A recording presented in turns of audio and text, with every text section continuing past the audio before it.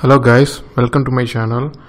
Currently we are dealing with edit operations and we have completed all this edit operation except find, replace and find nest. So in this video we are going to start with find operation, and we will be including more and more classes here. And to start with, let's go to this folder and add two new classes.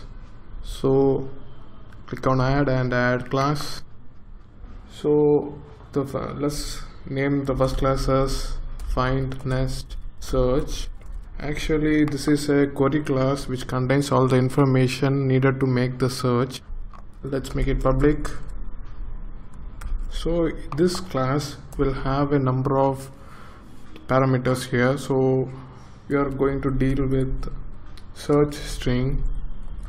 So what we are going to search for in the content, and we will be also having direction, whether it's searching in upside or downwards.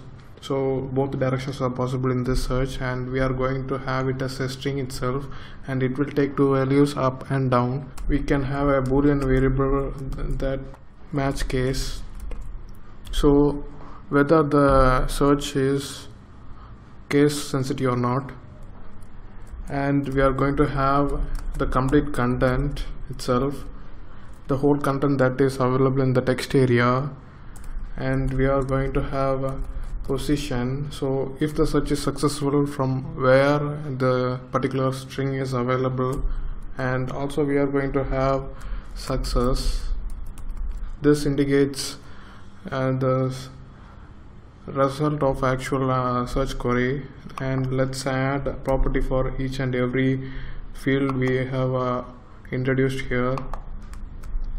So it should be simple. Just click on control dot and add the properties. So this class is complete. We have 5 different fields here, and each one has different purposes, and this is mainly meant for the results of search operation, and this is basically to define the search operation. So this class is complete. Let me add another class. Add new class. Let's name it as find next result. Let's make it as public. Let's have 2 fields here, boolean search status and another int selection start. So as the name implies, we are going to save the starting of the selection point here, and let's add the properties for these 2 fields as well. So this is complete. We have 2 fields as well as 2 properties for our purpose, and we have added 2 classes here. One class find nest search to actually make the query, and another class find nest result to save the result. Let's close these 2 classes, and finally just we need to add a method to edit operation here, and we are going to add a method called find nest. So the primary purpose of find nest is to get a search object and perform the search from the content, and finally return the result object. So the result, so the return type is find nest result, and find next, and it will be getting a parameter find next search. It's as simple as that. We will be getting a search object and do the search operation and return a result, find nest result. So let me open the form find window. Here you will be giving some string here which needs to be found in the whole content of text area, and you can select any of the direction, either upwards from a particular point or either downwards from a particular point, and you can actually select match case so that the search is performed ignoring the case or not ignoring the case, and you can find the next occurrence of this, or you can actually close this form itself. So this is what it is. We need to write the logic for two directions, up and down. So here we need to consider that. First, let's create an object, finest result object. Let's return this object. Here we need to consider two cases, upward direction and downward direction search.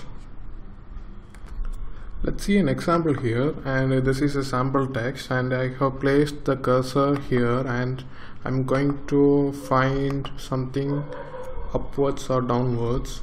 So when the cursor is in this position and we are going to search upwards, we need to only consider the substring of whole text area. So you will be considering this part. So this can be obtained by considering 0 to some position. This position can be given from the main form itself, so let's not worry here. So 0 to some position here, and this position to some endpoint here. This search is downwards and this search is upwards. So let's go to the code right now. First let's have a if statement and search dot direction, and I have said that direction is a string and it will take two values, up and down. Either it can be up or it can be down, and else condition is for when the search direction is down. So we are going to need a position here, and int position. So this will give the position of search string in the whole content. This is actually a result. Let's the position in upward search is position is equal to, we are going to search in the content. So we are going to search the content for, and like I said, we are going to search only half the content. That is, if the position is here, we are going to search only here and we will be ignoring here. So we can separate that out by using substring function, and substring we are going to give the length. We will be providing the length from our main form itself, so let's not worry about it. The search object will have a particular field to determine the length. So let's give this position, and finally I need to use last index of. So last index of search dot, so what is the search string? This search dot search string is the search string here. Finally we need to give yes is the search comparison parameter here. So string comparison, how we are going to compare the string, whether it's case sensitive or not. So yes is that kind of parameter. So if the search object has match case to be true, we need to set the string comparison current culture. So this will basically case sensitive search, and as opposed to we will be giving string comparison dot current culture ignore case. So this is for case insensitive, that is it can be capitalized or small letters, it doesn't matter. So that's it here. So upward search is done and we will get the position here, and we can save the position in the result object is equal to a result. So we are going to check whether the search is successful or not. If the search is successful, we are going to save it, result dot search status successful. We are going to save the position, otherwise we are going to give it as -1 itself. Say it's -1. So that we are going to define the success here. Search dot success, it's the success is determined based on the position value. If the position is greater than or equal to 0, then the string is present here in the content and the search is successful. Let's give, if the string is greater than 0, search is successful and it's true now, otherwise it's false. And we can say the same here, search status equal to, let's save it here. Now find next result will return the starting selection start position value as well as the search status, whether it's successful or not, whether the search string is present in the content or not. And now let's write the same for downward direction. In terms of downward direction, if the cursor position is here, we need to search only the downward half, and so it will be like the current position to an end position, and it will be given externally from main form itself. Let's not worry about it, we can worry about this here. So we are going to define start, where to start that. So we have a variable int start, and this will determine the start position. So this becomes little tricky here. Let's see this. So first, when the cursor is in this position and I am going to search this, it will select like this, and when I am going to search further for the same string, it should be searching from here to here. It should be like this. So we need to make sure that once this search is done, the search will ignore this whole part and then continue with the remaining part. Otherwise, whenever I click find next, it will stay in this string itself and it won't go for the next occurrence. So that way we need to write this code for start.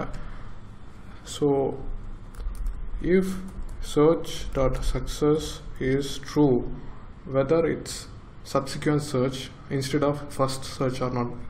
So boolean value by default is going to take a false value, and if it is success, it means the search succeeded the first time and we are going to search for next time. So if it is success, we are going to search for the same substring the next time. So we need to give it as search.position plus search string dot length. Basically we are doing nothing but when this is selected, we are just adding a position, starting position, by adding the length of the string, so that next time when the search is done, it will be done here. Just add this length, that is 4 in this case, so that the search just happens the remaining part of the string here. So that is what happens here in this. Once the search is done for the same substring, just add the length of the search string so that the remaining part will be searched in the next subsequent search. And if it is not the subsequent search and it is the first time search, then give it as search dot position, and this should do good. And finally we need to define the position as that of what we did before. Here, instead of starting from 0 to some position, we are going to start from a start value. That is, we are going to start from this particular position and it is contained in a start variable, and then we are going to have this search dot content dot substring. We are going to separate out the lower half here, in this case here, this part, and like before we are going to define the boundaries here. So this will be start, and we need to have the length of the lower string.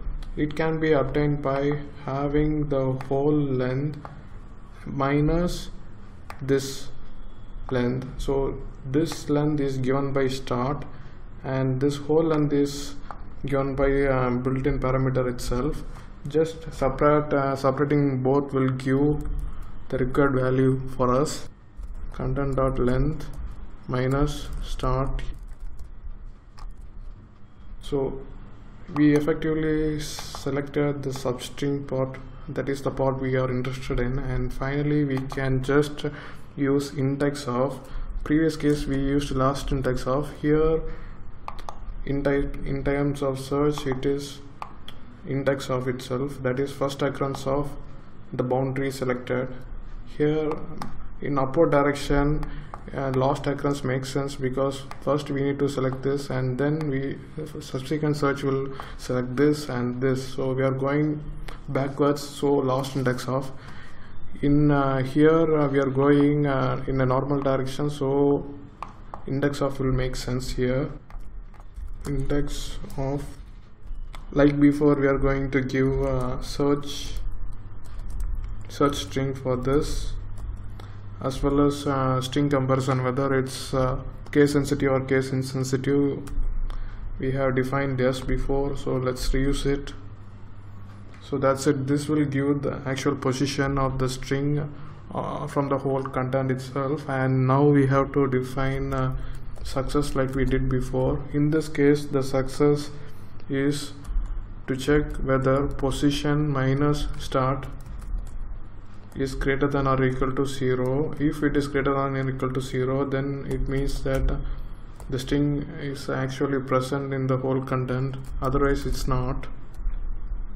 Basically this separation is to compensate for this addition here. It will make sense if you think about it. And finally just save this result search status is equal to search dot success. The same thing is returned here. So this function is now complete, and we will make use of this function in this next video for find operation from main form. And there's no demo for this video, and demo will be in the next video itself. So thank you guys for watching this video. Like and share this video with your friends, and subscribe to my channel for future videos. Thank you.